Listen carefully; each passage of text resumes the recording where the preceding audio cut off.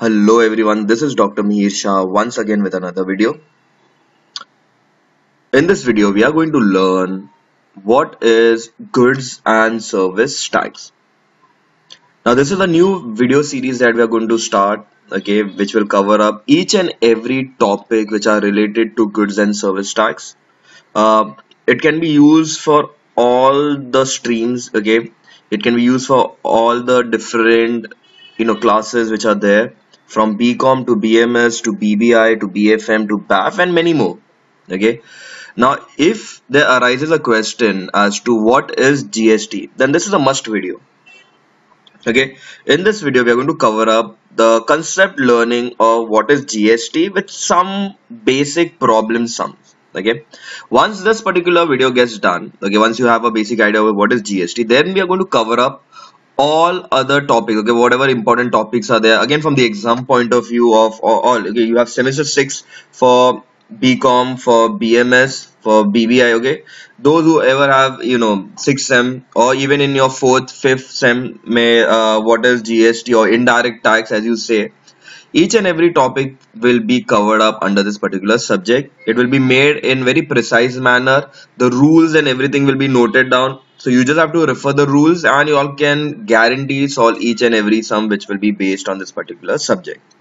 So let us see what is GST. Okay, we will be learning about few concepts under GST, and then we'll be just taking up two small problem sums and in order to just to understand how GST actually works.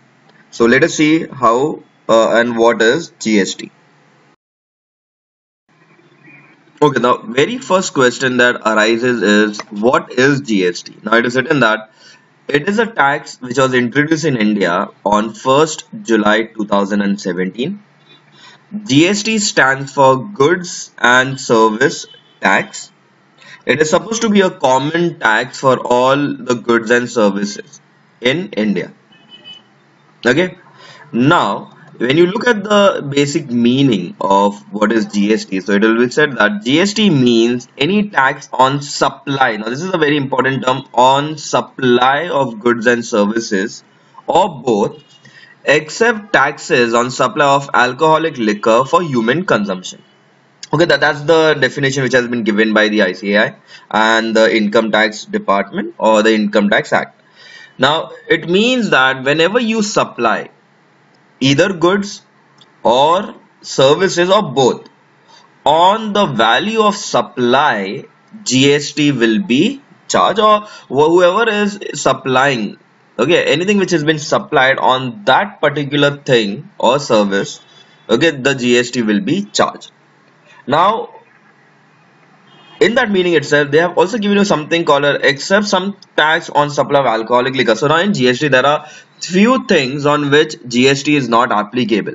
Okay, when we talk about goods and services, it means it covers up everything which is available in India. But there are few things on which GST is not applicable. So the scope of GST, okay, GST is levied on all goods and services except the following. Number one, alcoholic liquor for human consumption. Why? Because on alcoholic liquor we have state excise duty and VAT, okay, which is already continuing, so you cannot have another tax implied on it. Second, on all your petroleum products, because again under that we have your central excise duty and VAT. Third, real estate sector, because it is subjected to stamp duty by the state government. Okay. However, in this year onwards, okay, however, in year or two onwards, even GST is applicable on your property when you do your registration. Okay. And lastly, it is said that tobacco, because it is subjected to GST as well as central excise duty. So then these are the few things which you have to remember, okay, on these particular stuff, that's alcoholic liquor, petroleum and tobacco. Direct GST won't be applicable because there's already some tax already included on it. So that's like the scope of GST. Next comes, what are the various types of GST? Now your GST is broken up in few types, okay. So we have CGST, known as Central GST. SGST is known as State GST. UTGST is nothing but the Union Territory GST, and IGST is Integrated GST. Okay. Now CGST and SGST or UTGST, they are applicable when you have local sales, that is sale within the same state or the same union territory. For example, if the supplier is from Mumbai and the buyer is also from any part of Maharashtra. Okay, let's say he's from Pune. Now Mumbai and Pune, they both come under the same state. If it is from the same state, it will be called as local sales, and here GST will be split up in the form of CGST and SGST. Okay, but if you have the supplier in Mumbai, which is a part of Maharashtra, and the purchaser is in Goa, which is another state altogether, in that case, we'll have one direct GST, which will be known as integrated GST, that is interstate sales or sales which is outside state. So we have two types of, two important types that you have to remember. One, when the sale and the purchase or the entire transaction is done within the state, then GST gets split up in the form of CGST and SGST or UTGST. But when you have two different states involved, then we only have one GST, which is integrated GST. Okay, so these are the two types of GST which you have to keep in mind. Okay, now let us take an example. Okay, now under the types of sales, when we said local sales and interstate sales. Okay, so for example, now your sales have been divided in two parts. We have one local sale within the state and one we have interstate sales. Okay, now as we said, if we have local sales, okay, the GST that will be charged will be CGST and SGST, and if you have interstate sale, then we'll have IGST. Now this example states that let's say we have 1 lakh ka sale done. Okay, we have rupees 1 lakh ka sale which has been done. So in either case, if it is within the state 1 lakh, or if it is in two different state, again 1 lakh.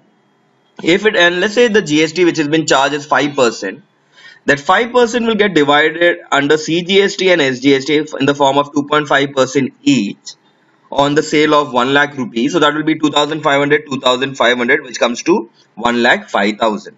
This is in the case when you have local sales. But what if we have interstate sale? Then we'll have directly, we don't have to divide the GST in two different parts. So we'll have directly 5% IGST, which comes to 5,000 of 1 lakh.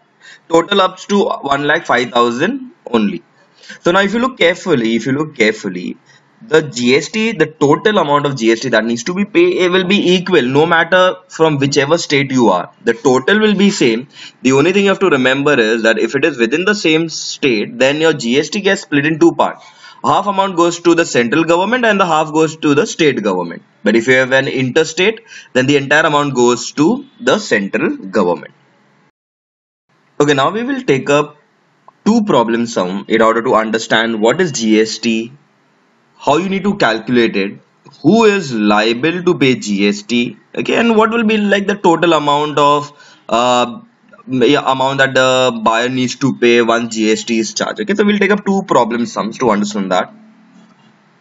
So let us start. Number one, the first question reads out as Mr. A of Pune supplied goods and services for rupees 2 lakhs to Mr. B of Mumbai.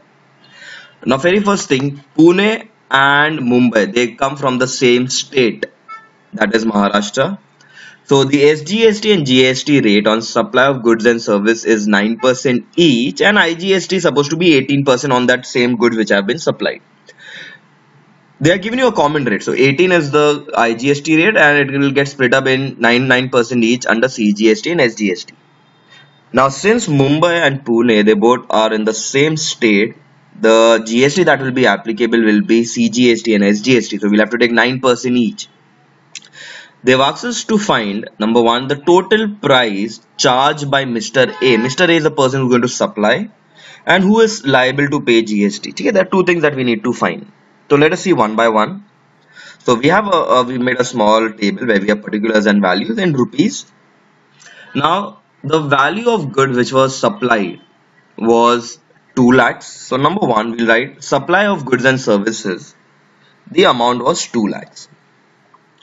Now on this amount we have to charge GST, which is 18%, but since they are from the same state, we are going to break that 18% in the form of 9% each for CGST and SGST, and that amount gets added to the total value of your product. So whenever you're going to buy anything which includes GST gets added to the price, and then you have to pay the lump sum amount. So we add CGST 9% of 2 lakhs, which comes to 18,000, and we again add SGST 9%, which again comes to 18,000. So the total price charged by Mr. A will be 2,36,000. That's the total price charged by Mr. A to Mr. B. That's the first question. Who is now the second one? Who is liable to pay GST? Now, as per the definition, GST is always charged on the supply of goods and services. So the person who actually supplies the goods and service, he is liable to pay the tax. However, he doesn't pay from his pocket. He will collect the money from the customer and then he will pay it to the government. But originally the liability of GST, if you get a question who is liable to pay the tax, the supplier will always be liable to pay the tax. Okay, but he doesn't have to pay from his pocket. He will collect it from the customers and then pay it to the government. So if the question of who is liable, Mr. A is liable to pay the tax since he is the supplier of goods and services. Okay, so that was the basic concept about how GST is charged and who is liable to pay the GST. That was the first problem sum, just to understand the concept. Now we'll take up the second sum. Mr. M of Mumbai supplied goods and services of rupees 24 lakhs to Mr. S of Solapur. So M is supplying goods to S, same state. Mr. M purchased goods of 20 lakhs, in addition paid GST of 9 and SGST of 9% from Mr. C. So now there are two conditions here. Number one, M is supplying goods, and in order to supply that goods, he had bought some raw material from somewhere else. So there are three parties included in this. Okay. Find number one, the total price which was charged by Mr. M for supply of goods and services. Okay, that's very simple. Now if I want to find the value of or the price charged by Mr. M, we'll have to first note down what is the value that he has supplied, and on that we will be adding our CGST and SGST since they are from the same state. So particulars and values in rupees. The value of goods which was supplied was, so we write the value charged by Mr. M to S for supply of goods and service was 24 lakhs rupees. On the 24 lakhs, we'll have to add up your CGST, which was 9%. So 24 lakhs ka 9% will come to 2,16,000. Same way, we need to add up SGST of 9%, which is again 2,16,000. The total amount that is charged by Mr. M is 24 lakhs plus 2 lakhs 16 plus 2 lakhs 16, which comes to 28 lakhs 32,000. 28 lakhs 32,000. That's the total amount or total price which is charged by Mr. M, okay, to Mr. S. That was number one. Second, who is liable to pay GST, Mr. M or Mr. S? Now, as I told you, the person who supplies the goods and services, he is the person who is liable. So in our case, from M and S, M is the person who has supplied, S is the person who has bought. So B, Mr. M is liable to pay GST. Okay. Third, find the net liability of GST. So now this net liability usually appears when the supplier is selling the goods in one side and he's also purchasing from somewhere else the raw material. In that case, whatever he has purchased, okay, whatever tax he has purchased on purchase, he can set it off. Okay, now let us see how to do that. So we write Mr. M is liable to pay GST as under particulars. We have CGST and SGST. Number one, we need to find output tax. Output tax is nothing but the tax which was collected from supplying the goods. So we can see here he had collected 2,16,000 each from Mr. S. Okay, when he supplied goods of 24 lakhs, so we write there 2,16,000 under CGST and SGST. From this output tax, you will have to subtract input tax credit, that is the tax that was paid on purchase of goods and service. It is said that Mr. M had purchased goods of 20 lakhs and he had to pay tax of 9% each. So 20 lakhs into 9% is 1,80,000. So that goes under CGST as well as in SGST. So when he paid tax, he will set it off with the amount that was collected through output tax. So only the difference which is available, okay, that is 2,16,000 minus 1,80,000, whatever is the difference available, that is the only liability that he needs to, pay to the government. So the net liability of Mr. M will become 36,000 each, so total of 72,000, where we have 36,000 will go to CGST and 36 will go to the state or the SGST. Okay, so these were the basic concept of GST. Okay, how GST usually works. Okay, who has to pay GST, who is liable to pay GST, and what is net liability. Okay, this is just a basic introductory topic that we had covered up. Now onwards, okay, whatever we have done, these are just basic numbers, basic sum, okay, not just basic concept. Now we'll have actual sums and chapters based on how to find the value of supply, okay, how to find the liability. There are individual chapters that needs to be covered up, and each and every chapters will be covered up. Okay, so I hope everyone have understood the basic concept of GST.